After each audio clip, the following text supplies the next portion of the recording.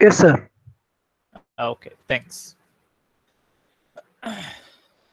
So I had a question in the assignment. Um I was, did anybody find an answer for this, or you had a difficulty in that? Anyway, I think I will just take it up now, so that I'll see if I can answer it. I haven't had a look at it, but I thought about a quick answer. Let's see if we figure out a mistake.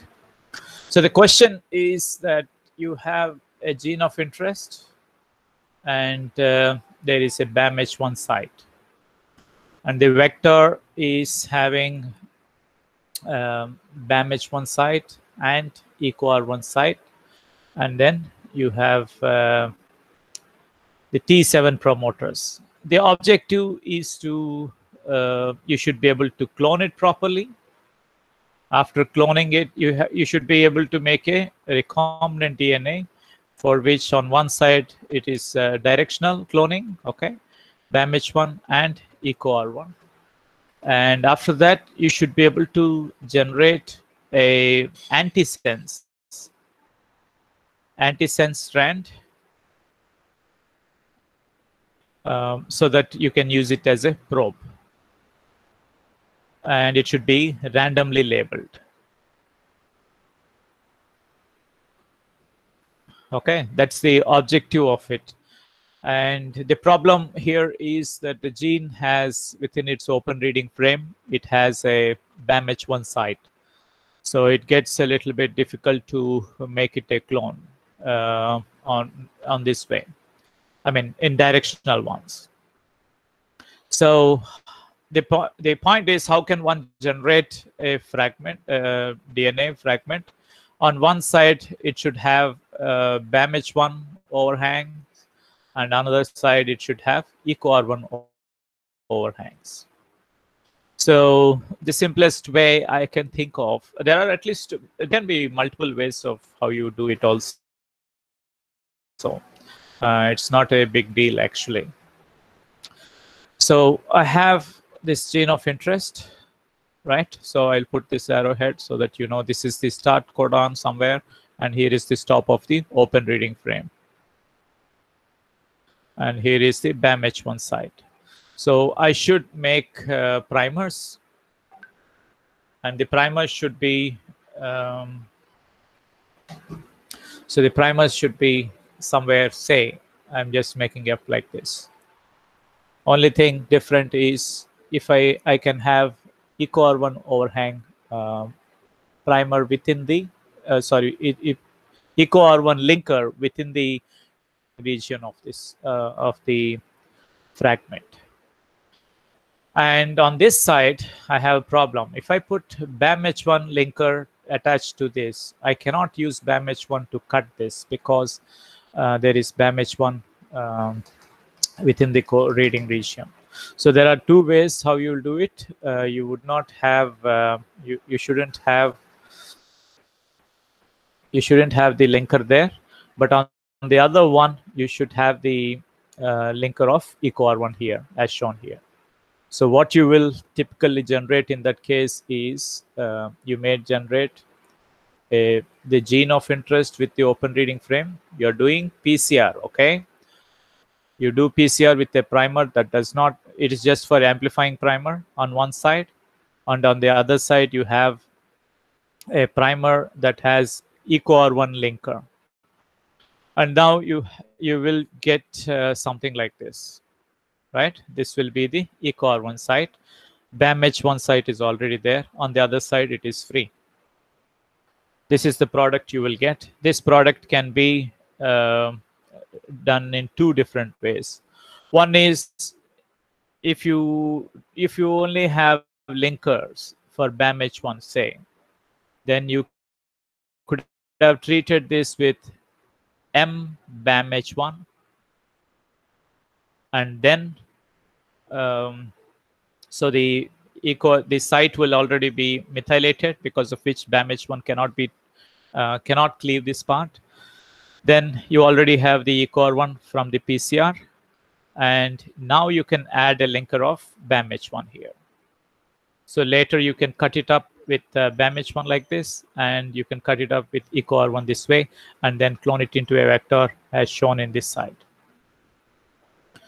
Alternately, if you don't have the MBMH1, the simplest one is to add an adapter. Here you have EcoR1 site, and you can add BAMH1 adapters. On both these sides, it might add up. But once you treat it with EcoR1, it will cut like this. What you will end up having is EcoR1 adapter on this overhangs on one side, and BAMH1 overhangs on the other side. Then you can clone it into the vector.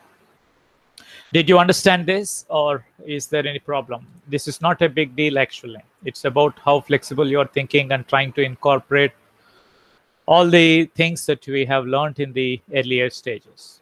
If you knew that, then the rest of it is much very easy. Okay. And now I think your job, one's job would be to generate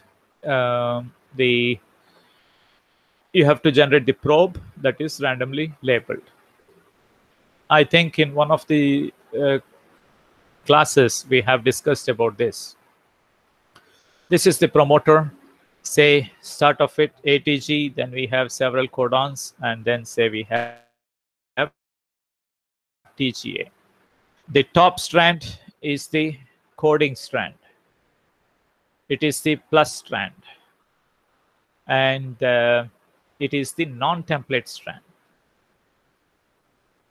That means the mRNA that we produce upon transcription should actually have AUG and UGA codons, right? That will be the plus, and that is the coding.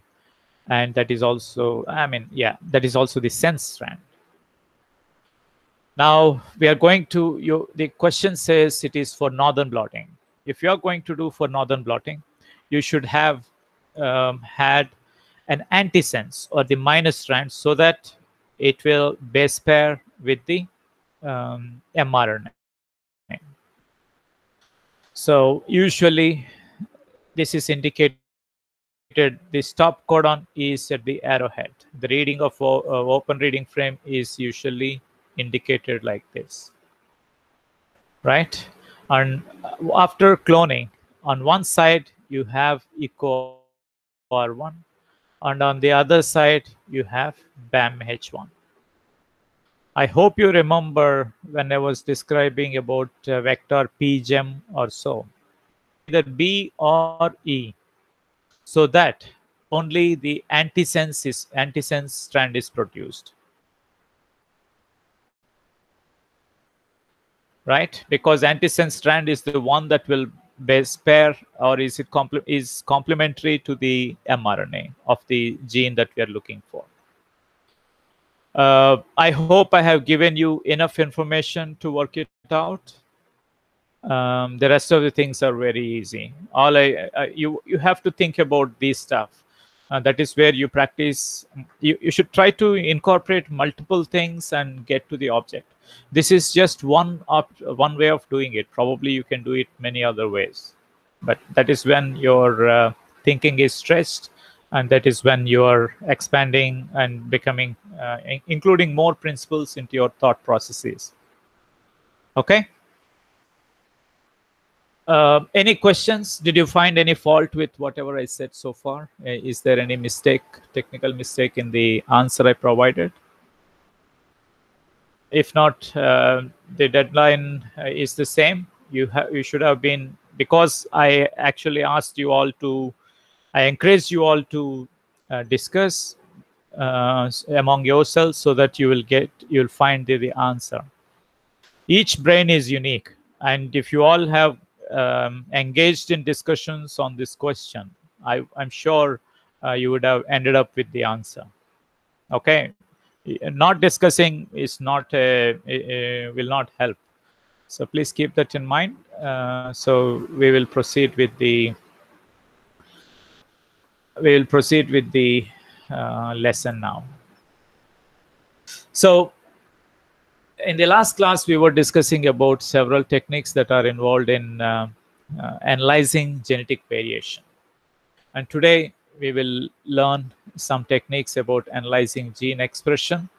In the gene expression, there are usually several things. One of it is analysis of transcription, and we will also have analysis of translation at the level of protein.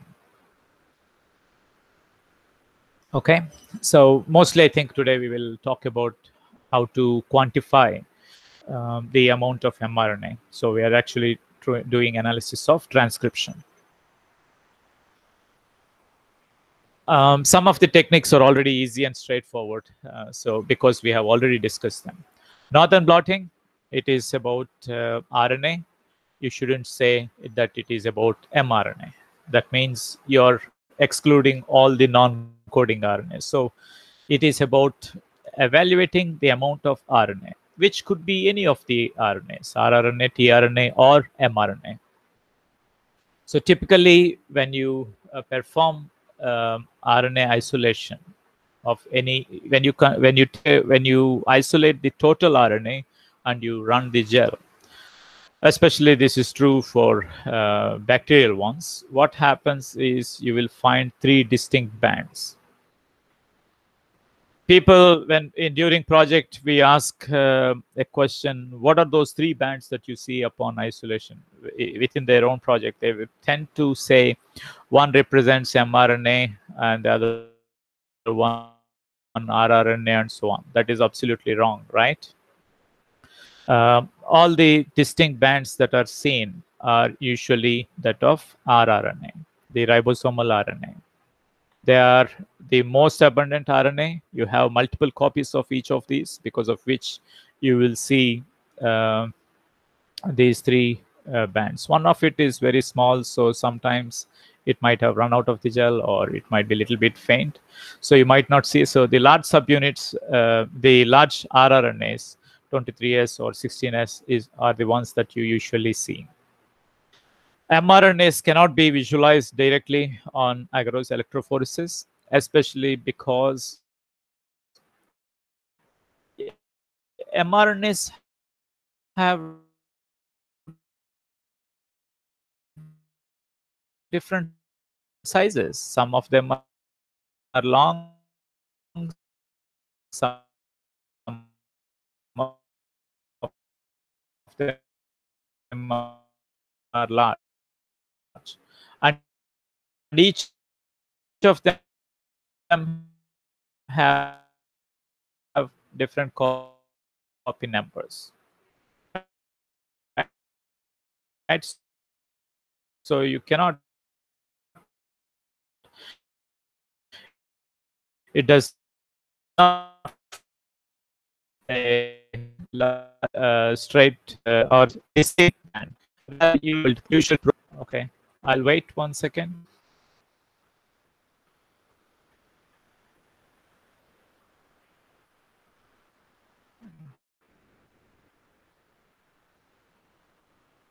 Yeah.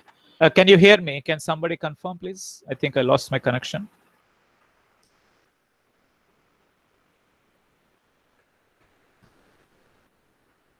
Can someone confirm?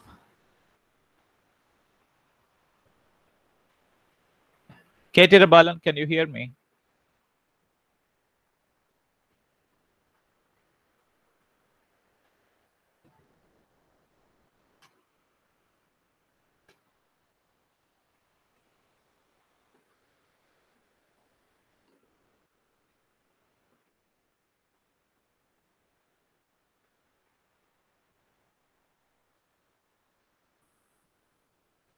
Okay. Yes, that's fine. Yeah, now the connection is restored. So I was talking about the random labeling. Why do we need random labeling? End labeling would have been only on one side. Random labeling is you have multiple radio labels included along the probe, right? Because you may have very less amount of mRNA of a particular species, say XYZ. You may have less mRNA, and then you are doing electrophoresis and filtering. You might have lost some mRNA in this if the transfer is incomplete. And if you're adding a probe, out of them, only a few mRNAs may have hybridized, right? So the actual mRNA that would be detected could be very, very less. So in that case, we need an amplification of the signal. For that, because we want amplification of the signal, we use random labels. Okay. And I hope you know how it is done. The substrates, it is in vitro transcription. You can do using substrates such as in vitro transcription, you would have used alpha p32 labeled CTP or other ones. Okay, so that it gets incorporated into the probe. We have discussed this before. And then you'll hybridize and you'll find something like this. If you find this is A is assume normal, in what you can say about B, it is less intense, assuming that you have added equal amount of RNA in all of these when you have loaded in this sample. If you have added equal amount of RNA, then one can say that XYZ mRNA is expressed less in B compared to A. Okay, it is always a relative proportion that you are saying. We cannot say 1,000 mRNAs are produced or like that. We can only say how many fold it is more or less than compared to the control. Here assume A is the control. And in C, there is no expression of no mRNA of XYZ in comparison to the control A. D has 2 copies, right? That is one thing you can say. So sometimes what may happen is in some of the organisms, here I said 2 copies. There are 2 possibilities again. You may have 2 different promoters. Say if a gene can be expressed from 2 different promoters that are in tandem, say, or like this, there is gene W and assume this is gene X. From this promote, there is no terminator here. In this, after W, there is no terminator.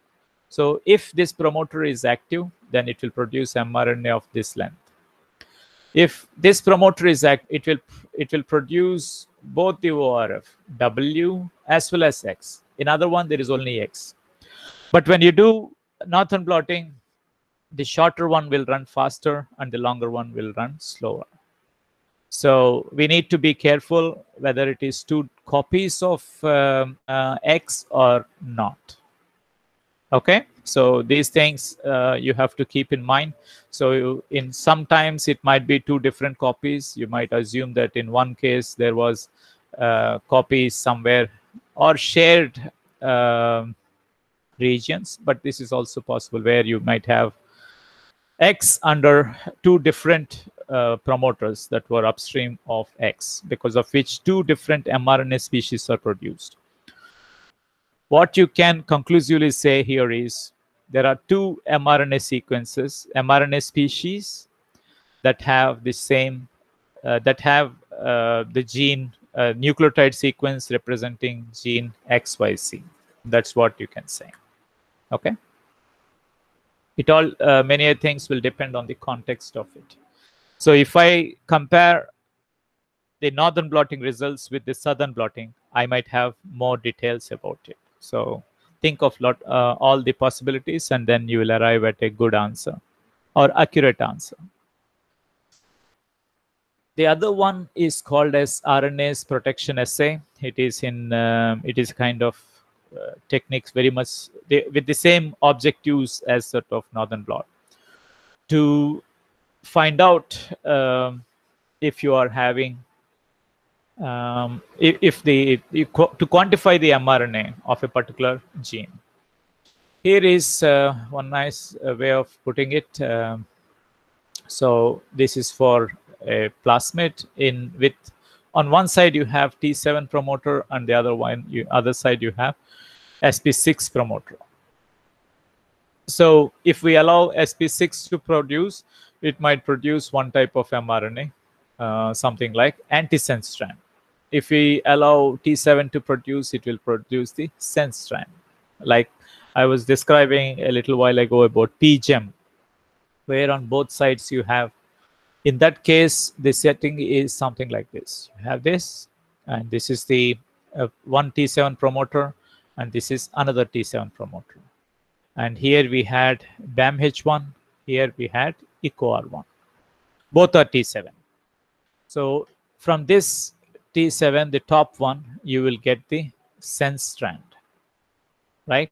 That is how the normal transcription would have worked. If the other one, the reverse T7 promoter was active, you will get the antisense. The antisense is the one that you require for using it as a probe. But the problem is, if you use T7 polymerase, then both the promoters will be transcribed. That means you will actually get a double-stranded DNA, RNA molecule like this. One sense strand from one promoter and the antisense from the other one. If you get like this, it is not useful for using as probe, because it has both the strands. It will interfere in the hybridization with the mRNA species that we are trying to look at. So what we need is only the antisense one, because the sense is the mRNA. In that case, you should have cut with BAMH1. And because we are going to use with the BAMH1, there is going to be a problem when you are trying to answer your question. Try to think of it. I'm not going to reveal everything. Yeah. So so what will happen is, even though when I cut it, this T7 polymerase can only produce this much small fragment. It does not produce anything of the XYZ that I have cloned. Whereas on the other side, T7 promoter is active, and it will produce full length antisense RNA like this, which can then be used as probe. So getting back to the technique of RNase protection assay, try to remember the name, and it is straightforward from the, that is what the principle is also. So you have the mRNA, and you add antisense RNA like we have generated in this case, right? You can also use this one without, yeah. And then we will use RNAs, we will add RNAs to it. This RNA is specific to, there are several types of RNases. Here we are taking RNase that is specific to single strand RNA. So it will degrade all these parts. Okay. And all the other mRNAs that are not bound to any of the, they're not bound to, you'll have several other mRNAs, you may have rRNAs, and so on. They all will also be digested into, and the RNA is degraded. The only species mostly uh, that survives the RNase attack is the one that formed the double-stranded RNA molecule like this, because we are using RNase that is specific to single-strand RNA.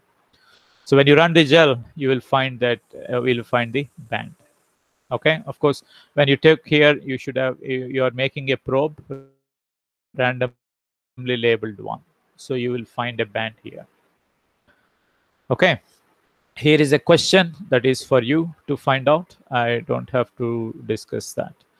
What are the advantages of RNase protection assay compared to northern blotting? Try to find the answers for it. So let's just relate this. The technique name is RNase protection. So the probe that we added is conferring protection from digestion by the specific RNA. All those that are not double-stranded get degraded. Okay.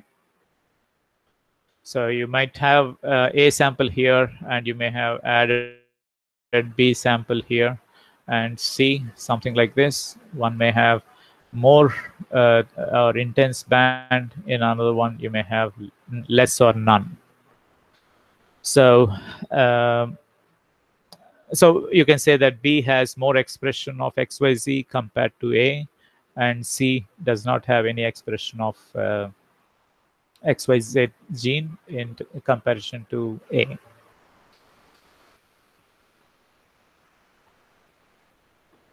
So the other one is, this one is familiar with you all, reverse transcription PCR.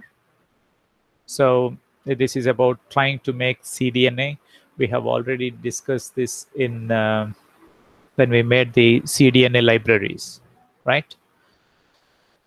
So you use primer one, then you are doing reverse transcription primer. Here we are not using oligo-DT. In cDNA libraries, we use oligo-DT because there we are constructing a library. That means we are trying to get all the mRNA. We are trying to clone all the mRNA species, right? After converting into cDNA. Here we are interested about one particular mRNA, and we are trying to see if it is expressed or not. So we use a gene-specific primer, and then we produce the use reverse transcriptase. So it will produce the first cDNA strand.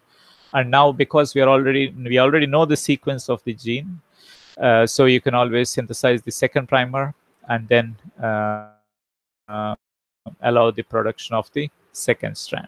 And then we can repeat these PCRs with primers 1 and 2, so that you will have a larger quantity of PCR product. Remember that reverse transcription PCR is not so quantitative, right? It is not quantitative because if you look at how the PCR cycles, 2 will become 4, 4 will become 8, 16, and so on. And at one point, you may have an exhaustion of either DNTPs or any of those. Some exhaustion may have happened because of our primers also, because of which these are number of cycles, 1, 2, 3, 4, 5, 6, maybe 10 cycles, or say 20 cycles. Assume we are running for 30 cycles. The PCR product is no longer increasing beyond that, because whatever constituents that we have added, like DNTP primers or even DNA polymerase, might get exhausted, because of which, or denatured, because of which there is no longer incremental product. It will reach a stationary phase. And then after we finish the PCR, we are going to run the gel, right? So we don't know, we cannot use it for quantifying purposes. Just keep that in mind. When we discuss a little further, you will understand better. So this is reverse transcription PCR, because we are employing this template is RNA, mRNA. You need to remember the reverse transcriptase enzyme, and you need to remember something about the primer. Primers are gene specific here because we are looking at the expression of one gene or not. Say you have A, B, C, and A is shown like this, and B also is likely to shown like this, and C doesn't show a product, which would mean that C is not producing it. You can only infer qualitative. That means whether gene XYZ is expressed in C or not, you can say. You cannot say how much of it is expressed. So RT-PCR, there are confusingly sometimes, you can call it as reverse transcription PCR, and some people use it as real-time PCR. Real-time PCR and reverse transcription PCR are not entirely, principle-wise, they both are dependent in a way on transcription PCR, reverse transcription. But real-time PCR is quantitative as well. It is quantitative, as we will see in a while. If you're talking about just reverse transcription PCR, it is not quantitative. You cannot infer quantitative on the quantities of mRNA present in the sample. You can only say qualitative, yes or no. You cannot say how much. Yeah. So now we are going to discuss about real-time PCR. I think today this is the focus of today's class. So there are several things we need to discuss before we go ahead. There are two different popularly used ones, used detection systems. Real-time PCR, the name comes from, the point is, in real time, the PCR, say, for example, you're running 30 cycles, and it is going to take about, say, 1.5 hours, approximate, say. And after each round of PCR, if you are able to quantify how much product is there, that means you are measuring the amount of signal, which is representative of the product formed. That means you're quantifying in real time. Real time is happening now, right? When the process is happening, you're able to do something else, quantifying or evaluating it. So here in this real-time PCR, it is about quantifying the product in real time. If you see what we have done in reverse transcription PCR, after we have finished the PCR, we will run on the gel. We are quantifying after the PCR is over, right? Whereas in real-time PCR, we are quantifying after each PCR cycle. Each PCR cycle, how much is there? After second round, how much is there? After third round, how much is there? Like that. There is a machine, real-time PCR machine, which can measure these things. So we also need a way of detecting it also. So there are two popular ones. One is based on CyberGreen assay, and the other one is TaqMan assay. So the CyberGreen is a molecule that can bind to double-stranded DNA. Okay, it cannot bind to single-stranded DNA. And there is one more thing is, if it is bound to double-stranded DNA, it can fluoresce. There is fluorescence. So if you're running PCR and two products have formed, then there is a certain amount of fluorescence. After the two templates will become 4 templates. Then you have little more of this product formed. And then after that 8, you'll have more amount of fluorescence. Based on fluorescence, you can this is on cycles, and here is the intensity of fluorescence. So you can track how much of double-stranded DNA is forming in the PCR reaction, and which is done by the measurement or estimation of the fluorescence. Okay. Yes, so this is how CyberGreen works. It is specific. It can bind to double-stranded DNA. Upon binding, it can fluoresce. Otherwise, unbound CyberGreen does not fluoresce. Whereas the next one is called as TaqMan assay, which has a primer and a probe annealing. So you are using at least 2 different primers, and the other probe. This is the key. Why you call TaqMan assay is you use a TaqMan probe. TaqMan probe is something like this. It has a fluorophore here, and you have a quencher here. So if these two are nearby, this is the fluorophore. It doesn't fluoresce. But this is the quencher. It will quench or try to repress the fluorescence. You can think of it that way. But if these two are far apart, the fluorophore and the quencher are separate and far apart, then this one is going to fluoresce. So what they use is they make a small primer. On one side, they attach it with a quencher. On the other side, they attach it with a fluorophore. So there is no fluorescence because the fluorescence is quenched by the quencher here. Okay, but if by some nucleus activity, if this is cut down, the fluorophore will go separate, and then it will start fluorescing. Okay, I hope you understood the concept. So when you use a primer here like this in the forward primer, and this is going to synthesize the DNA like this, and at one point it is going to encounter this region, right, which is already bound by a TACMAN probe. So you're choosing a primer, you're choosing two primers. One is in this way like this, which can hybridize here, and you're choosing another primer which is going to bind just a little bit upstream of it. So you have this quencher, and this is the fluorophore, and the DNA polymerase is going to synthesize, and when it comes here, it is going to hydrolyze this primer like this by something similar to that of what DNA polymerase would do. Here it has 5' to 3' exonuclease activity. Okay, so the DNA polymerase will chop off this primer like this, because of which the fluorophore is now separate or distant from the quencher, and therefore it will start glowing. Okay, so those are the two techniques that are available. I hope you can relate it to you. I hope you understood it.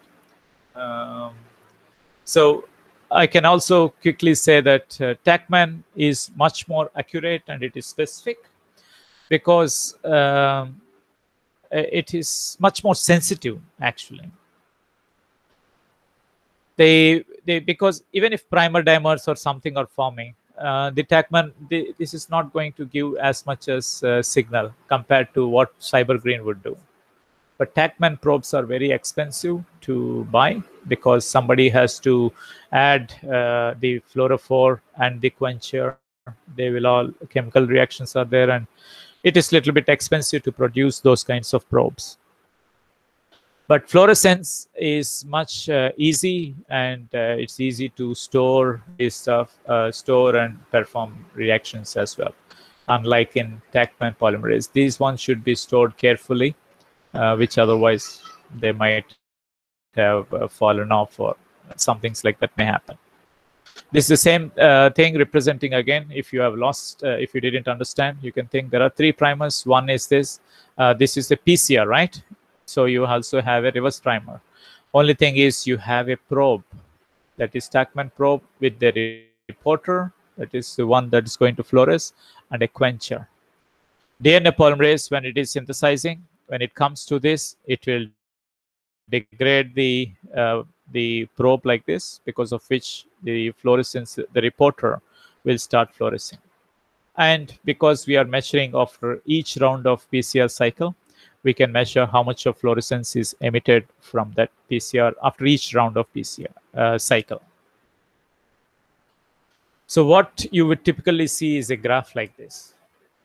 Okay, if you understood this graph, that will be fantastic. So this is the amount of signal on y-axis. On x-axis, you have PCR cycles. So for each of the machines, you have a detection limit, isn't it?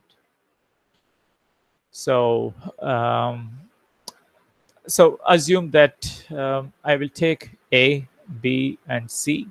In A, you have like say 10 mRNA molecules that I'm interested in.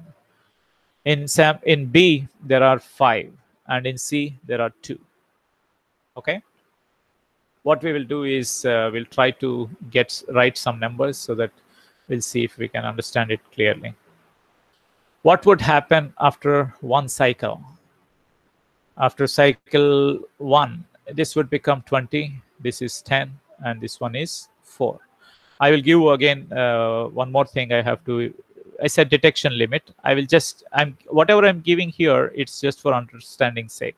Assume that the detection limit is 100, meaning that only after the products increase more than 100, it will start detecting and increasing like this. Until 100, it does not give, the the amount of product is not proportionate to the fluorescence or so. Just that is how detection limit can be described. So after cycle 2, what would happen? This is going to be 40, this is going to be 20, and the other one is going to be 8. Then cycle 3, it is 80, this will be 40, and this is going to be 16. And cycle 4. So if I'm also going to draw a graph, okay, just for understanding sake, I'll try to draw it a little bigger.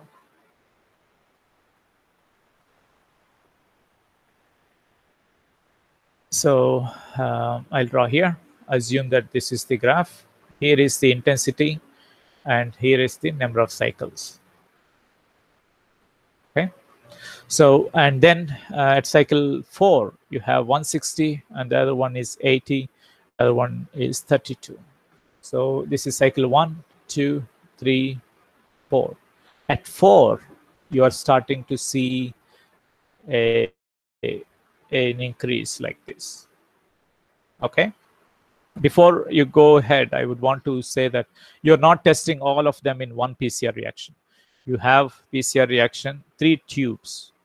The machine can measure about, I think, 96 wells at a time, right? So in one of it, you use, in all of it, everything is same except your template, that is the mRNA. In one, you added from A, in the second one, you added from B, and the third one, you added from C. So the A will start to give a signal at 4th round, and at the others do not give a signal. And when you go to 5th round, you'll have 320 of these, 160 of these, and 64. So for the next 5th round, A is somewhere here. You have more amount of concentration, and B would be now coming to this, and C is still in the same line. Now you go to 6th cycle. I'm losing on the numbers. You can help me probably. 640, 320, and 812, right? So in 6th cycle, A is having this much concentration, B is having something like this, C is now coming to this place. 7th cycle,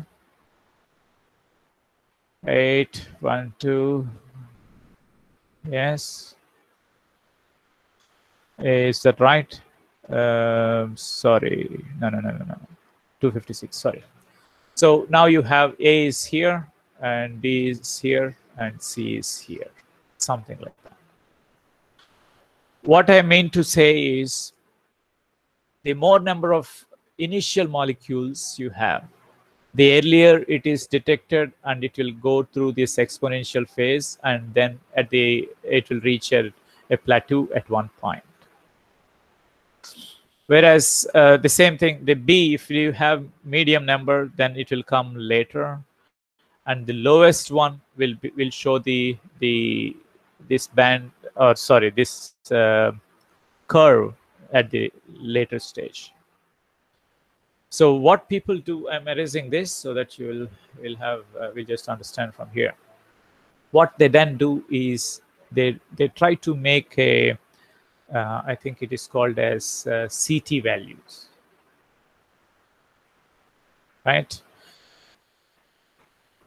This is a relative measure of how many fold the mRNA is present in test samples compared to the control. Assume A is control. Assume B is controlled. Okay, B is the control that we are adding. That is the normal cells. What you can say from here is A has higher number of mRNA molecules than the control B, and C has less number of mRNA, the specific XYZ mRNA, compared to that of the B, that is with the control. So this is called real-time PCR. The objective is to find the amount of specific sequence, that is here mRNA, amount of specific mRNA. I will mRNA of gene in this sample. If I didn't have control, then it would be difficult to make an interpretation. You cannot say if it is more or less. You should have done with the control only. Anything without a control is not an experiment. It could be just an observation from which you cannot really say too much. So the objective of real-time PCR is to determine the amount of mRNA of a gene in the sample. If you have more amount, the principle is to measure the mRNA after measure the reporter fluorescence after each round of PCR cycle. And the more earlier it reaches, it gives a detectable product, would mean that it has higher amount, and if it gives late, then it means it is lesser in amount. Okay.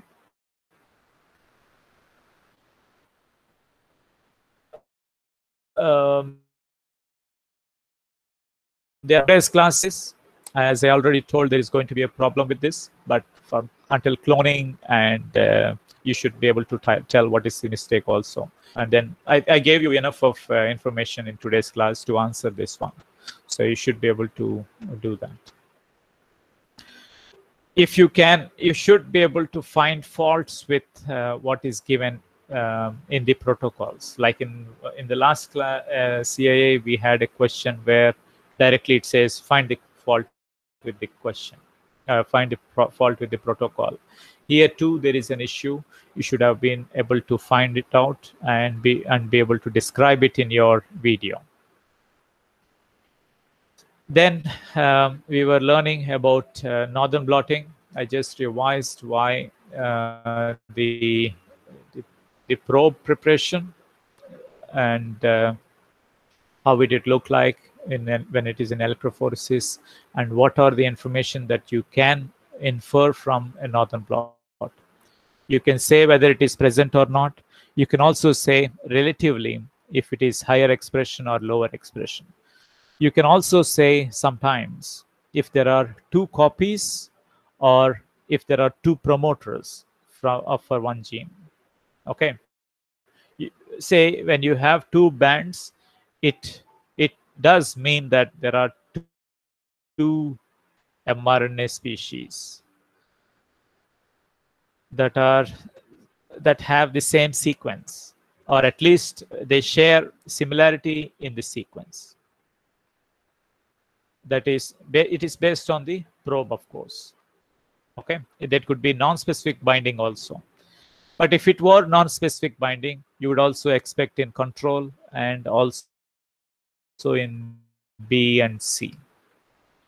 Right? You don't see the second band here. So there is something specific about it in sample D. That could be, that of course means that there are two mRNA species with a shared homology or sequences, which could be because of two promoters, or it could be because of two copies of the gene. Just keep that in mind. And then we have learned about RNase protection assay. It is based on protecting the mRNA species that we are looking at. For that, we have to synthesize a probe, randomly labeled probe, which is antisense to the mRNA that we are analyzing for. So the RNase used is specific to single-stranded RNA. So it will degrade all the RNA that is single-stranded. What would not get degraded is the one that is because of probe and the RNA hybridization.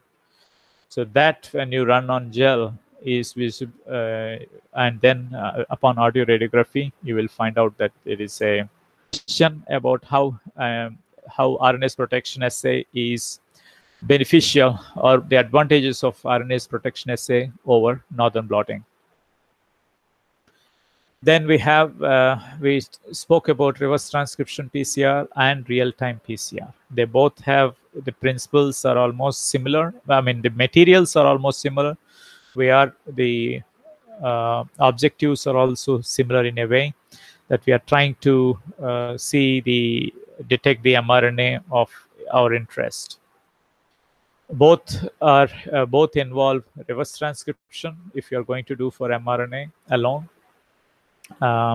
Both can be whereas in reverse transcription we only perform the analysis after finishing all the whole PCR cycle, whereas in real-time PCR we can analyze while it is still being run.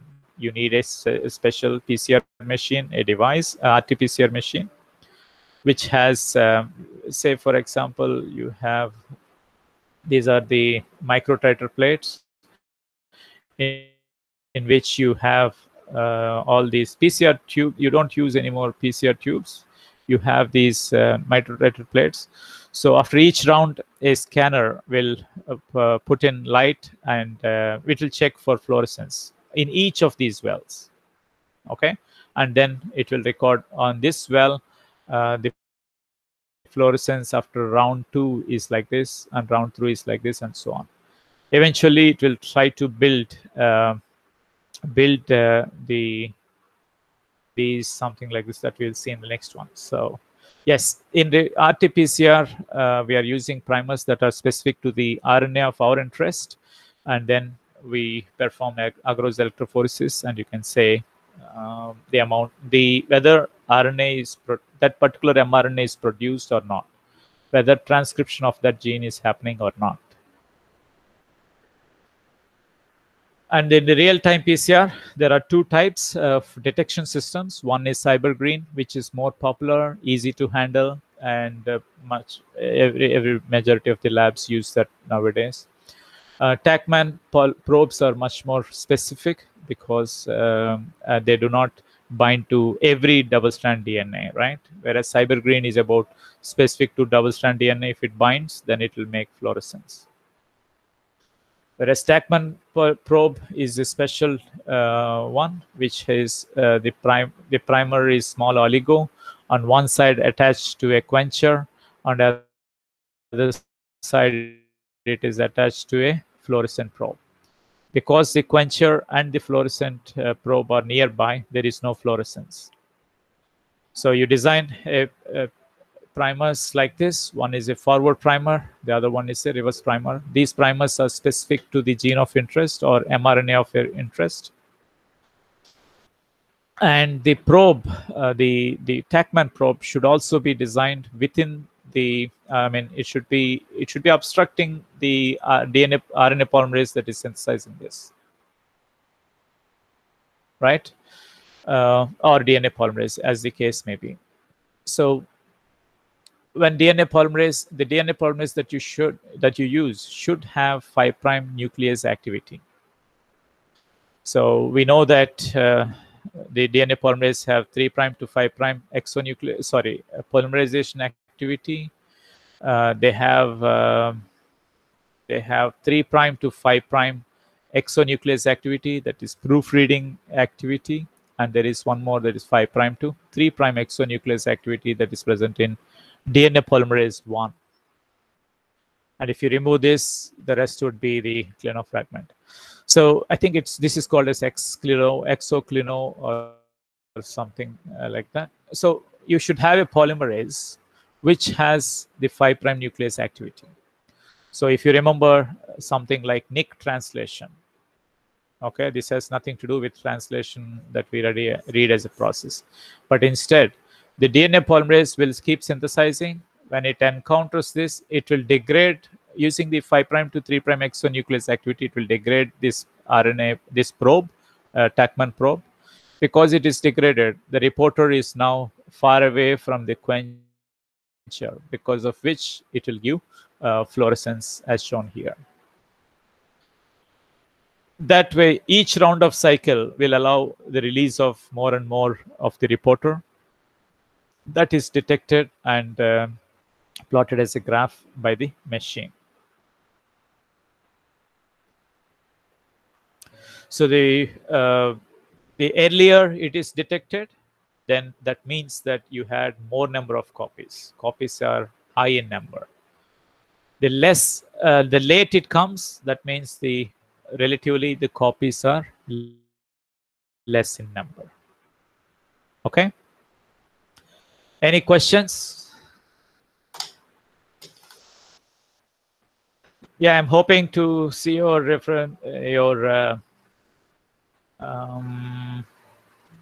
assignments. Do you need an extension?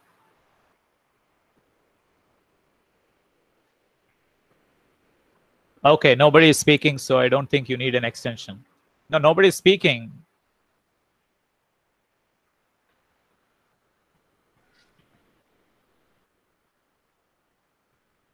You can turn on your mic and say.